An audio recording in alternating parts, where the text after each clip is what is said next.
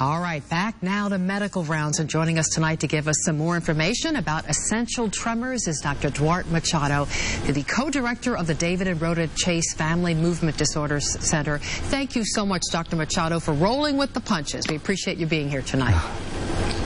Oh, my pleasure. Well, first of all, let us talk about essential tremors. And the one question I had is there a difference between essential tremors and Parkinson's disease? Are they one and the same or two different things?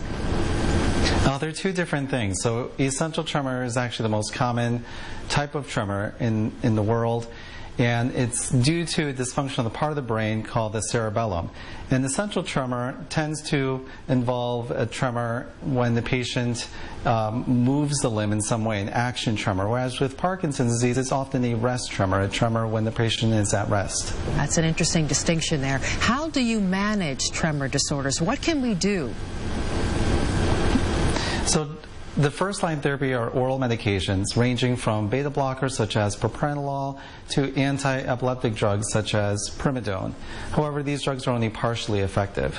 Now, I understand you recently finished a clinical trial using Botox for essential tremors. How did you describe the study for us? How did that work?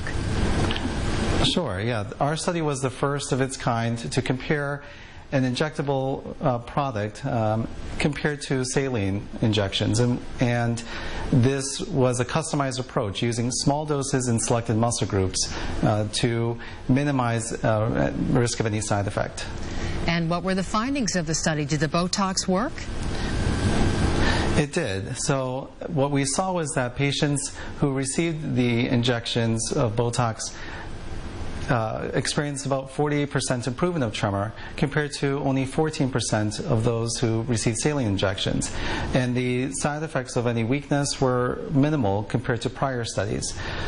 This is so effective that now my colleague, Dr. Machado, and I are now providing this treatment at our Movement Disorder Center. That's wonderful. And so there's hope for people who have this condition without any serious side effects. Wonderful to hear. Correct. Thank you so much, Dr. Duarte Machado, for providing such interesting information.